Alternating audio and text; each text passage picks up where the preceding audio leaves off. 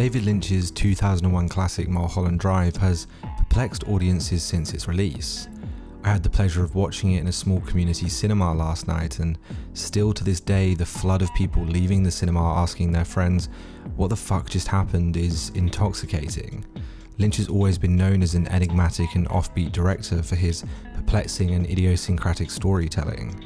Unlike the precise and methodical storytelling of a director like Nolan, Lynch has prided himself on taking an untraditional approach towards his complicated narrative arcs. He's famously cagey about explaining his work. Elaborate on that. No, I won't. But one of the greatest insights I've ever seen into his work was with the oddball himself.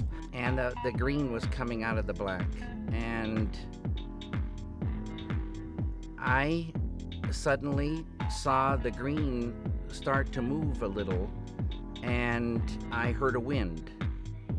And I thought, this is beautiful, and I thought maybe the paintings, should move some. So I got the idea to do an animated film of a moving painting. And it wasn't at all, it was an experiment, really. Every year at the Academy they had an experimental painting and sculpture contest, and I built this thing on a sculptured screen and an animated film loop that would repeat itself, and as an experiment. So it was an experiment, though, that opened the door to me, and that started everything rolling. Films are not constant, they're 24 frames a second, 24 paintings a second, and no director I've ever seen has come as close to the mastery Lynch has with the individual brushstrokes that make up the final moving painting.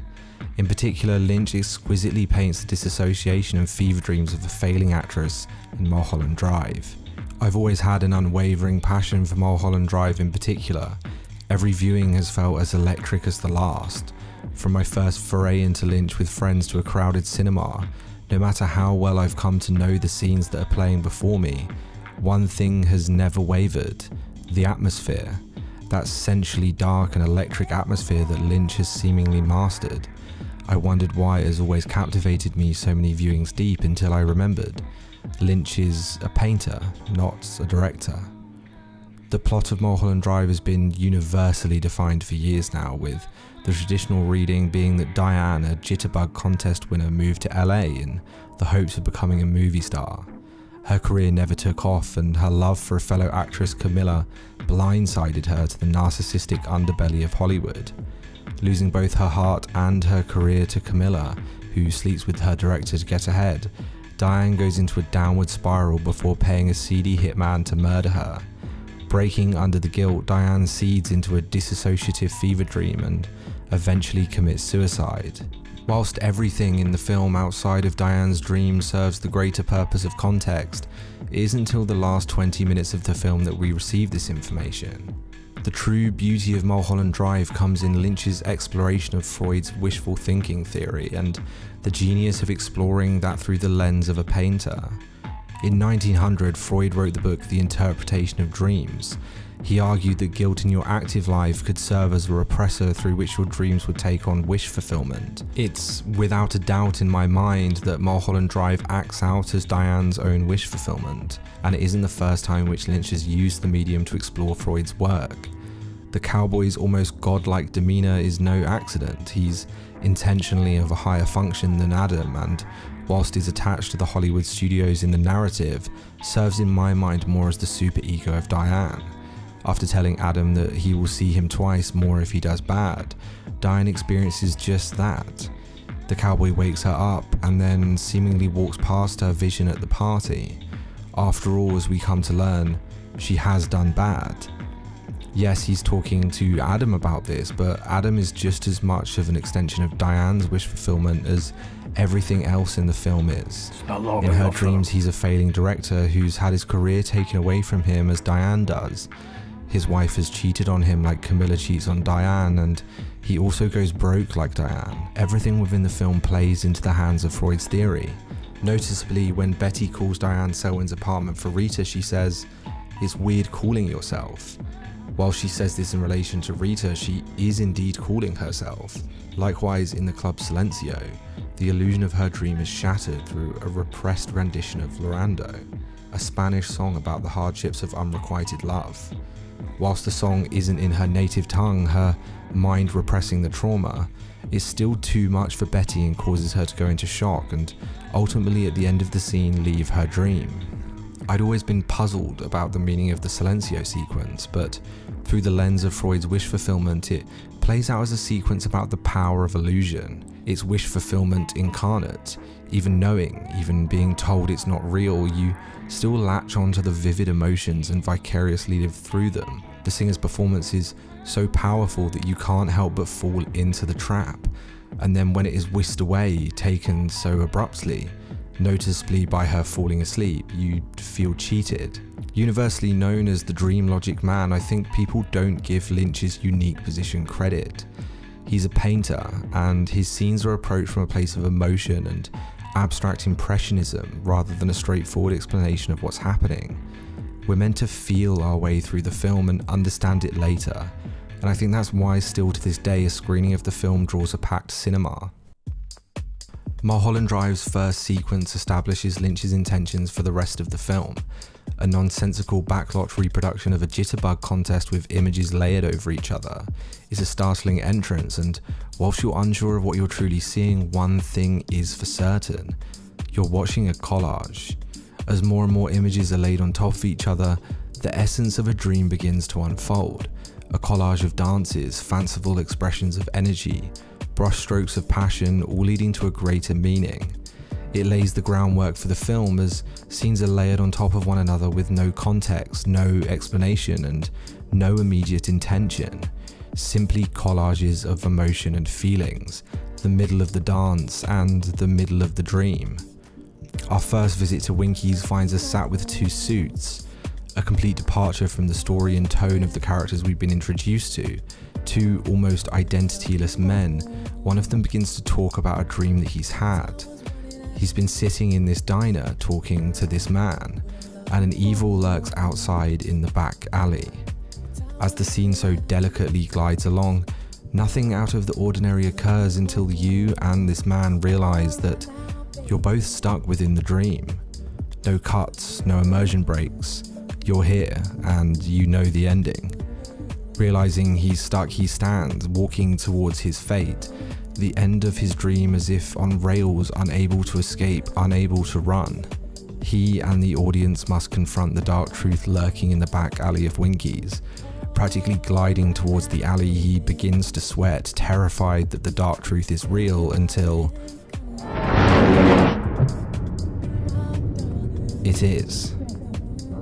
Ostensibly, the scene serves no purpose in the film.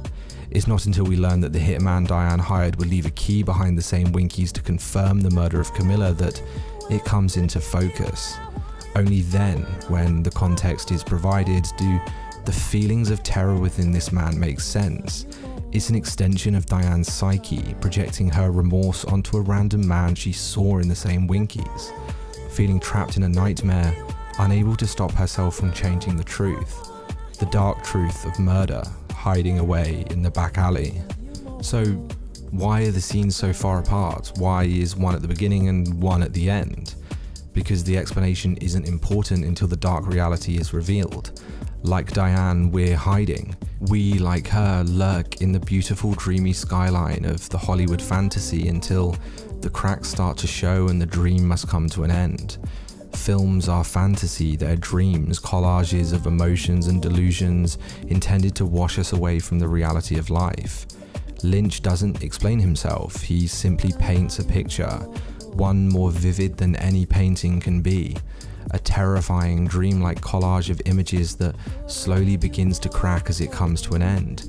Every film, like every dream, must end, and as Diane vicariously dreams through the void Winky's man, she must too eventually confront that dark alley and wake up to the bleak reality of her actions. Like his brushstrokes of imagery, Lynch also applies his painter's hand to his dreamlike score, divinely created alongside his longtime musical partner Angelo Badalamenti. Angelo! Oh, that's tearing my heart out. I love that. Just keep that going. Now, she's starting to leave. Lynch builds thematics where there is ostensibly nothing, emotion leading the way. In my favourite scene of the film, Betty is taken to an audition for Adam's new film. Having been told he is to cast Camilla Rhodes, Betty arrives mid-audition. A real set, the magic of Hollywood flows from the picture. Having proved her immense ability to act in the previous scene, her ambition and opportunity is high. She's here for this role and she deserves it. After all, in this dream, she's the movie star. 16 Reasons by Connie Stevens swoons across the room, its dreamlike spacing only pierced by the clarity of Stevens' voice. 16 Reasons Why I Love You. Gazes are held between Adam and Betty. She and he know that Betty's the lead actress, that she should be there when action is called. The chemistry between them is undeniable even from a glance until she must leave. Betty's late. Her love and care for Camilla pushes her away from her career. Betty is faced with staying for her career or leaving for Camilla. She holds one last stare with Adam before choosing Camilla, choosing love.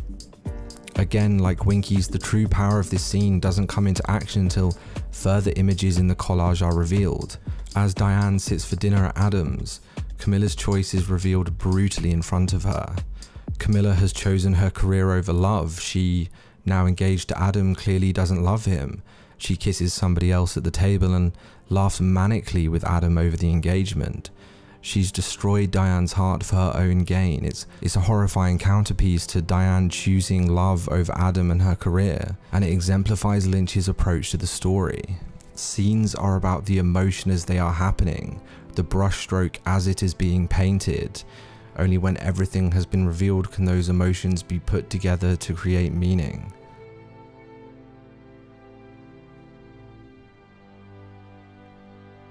Mulholland Drive is about the brushstrokes, not the painting. Each splash of paint laced with thematic meaning and emotion, whether it be the final reveal of illusion at Club Silencio or the idiosyncratic humour of a failing hitman. Lynch's film, like Diane's dream, is about the feeling and process. Only when you step back and wake up from the fantasy does the full image finally come into focus. It's a journey, or as Freud argued, wish fulfillment. When reality does not work out the way we expected and the darkness of our decisions begin to leak into our subconscious, we, like Diane, slip away into our dreams to find what we couldn't find in real life, to fix our mistakes and to realize our fantasy. No sense, no grand, complicated plan, just vivid brushstrokes of life laced with emotion and atmosphere.